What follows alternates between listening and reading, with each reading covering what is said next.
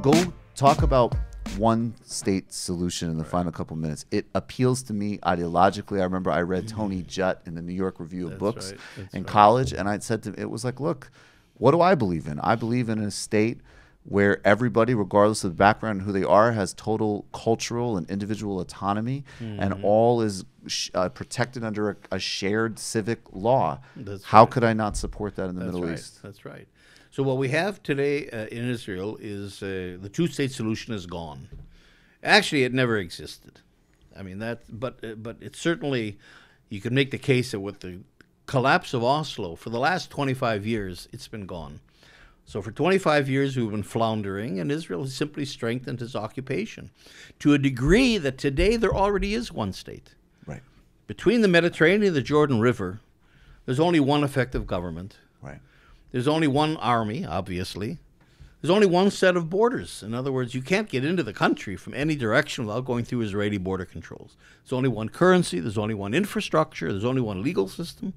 So by any measure, this is already one country that Israel created, but it's an apartheid state because you have separate legal regimes for different populations under the same government. So It's like apartheid. It is apartheid. So what we're saying is, okay, it's a fairly stark set of options. The two-state solution that we accepted in the peace camp and the Palestinians accepted is gone or never was. So let's stop talking about it because it's gone. The option, what Israel wants, is apartheid. One country with apartheid that I think all your listeners won't accept. I don't think anybody today would accept apartheid. Our viewers too, and your viewers, so that remains. So the third option is to say this: okay, Israel, you created one state. We go along with that. We'll go with the flow. Fine, one state, but it can't be an apartheid regime. It has to be a democratic state of equal rights for all its citizens. Now, why there should be such a shocking idea for Americans or people in the West, the democracy.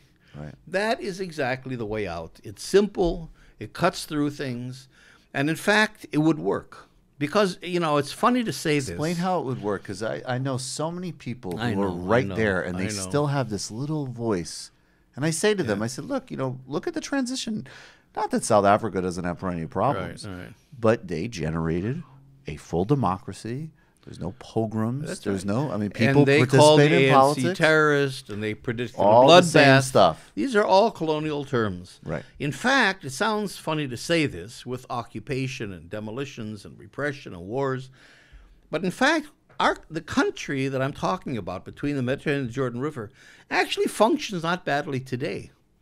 20% of Israeli citizens are Palestinians. Right. There's never been intifadas inside Israel. They're second-class citizens, but they're well integrated in that sense. And even in the occupied territory, before Israel closed the occupied territories almost 30 years ago, so Palestinians don't have access to the Israeli economy anymore and impoverished them. 130,000 Palestinians every day would come into Israel to work. They spoke Hebrew. The last generation of Palestinians was much more integrated into Israel than their kids are, because their kids have been locked out of Israel for the last 30 years.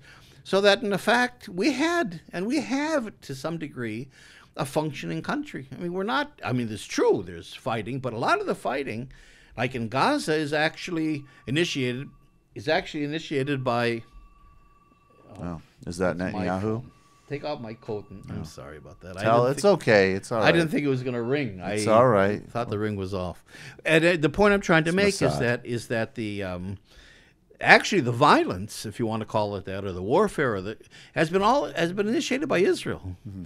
The wars, the occupation, the closure of Gaza into like a prison. Right. I just want to be really clear that when we call Gaza an open-air prison, in the United States, this is still an open-air prison. First of all, that's an objective fact, and secondly, David Cameron, the former British Prime Minister, called it that. So outside of the United States, there is no conversation in mainstream politics about what this is. This is a 2 + 2 = 4 statement. Right. But the bottom line, all I want to say is that this idea that somehow we're enemies, we'll never live together, we'll kill each other, the Palestinians will kill the Jews, simply isn't true. I think these two peoples actually, there's been a lot of research.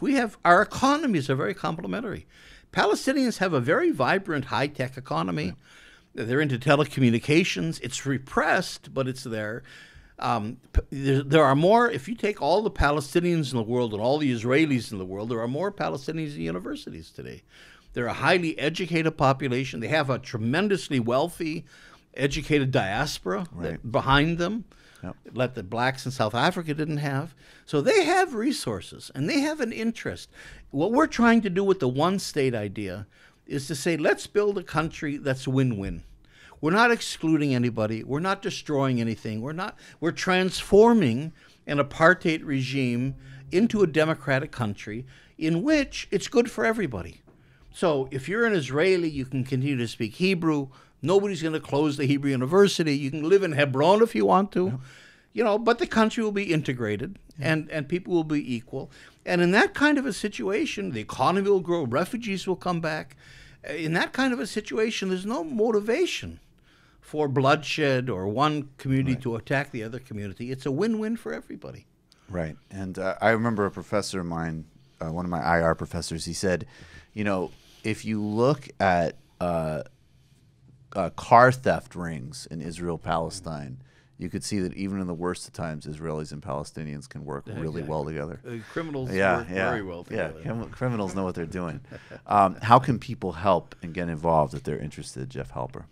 Well, this is a Palestinian-led movement. We call it the One Democratic State Campaign for a single state. It's Palestinians and Israelis, but led, of course, by Palestinians. And we have a Facebook page right now, the One Democratic State Campaign. We're working on a website. We're going to launch this movement probably in April. So we're not all set up yet. We've been spending the last 2 years formulating a program, a 10-point program that I think is a very good program, which you can find on the Facebook page. And then people can contact me or contact us through the Facebook page. We have an email which is contact@onedemocraticstate.org, and we're at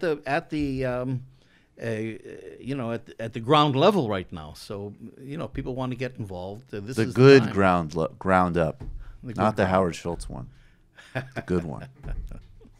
Jeffrey Halper. All right. Thank you. Thanks for having me. Appreciate it. You just enjoyed that Michael Brooks Show video, and you can get a lot more by subscribing to us here at the Michael Brooks Show YouTube channel. It's literally right there.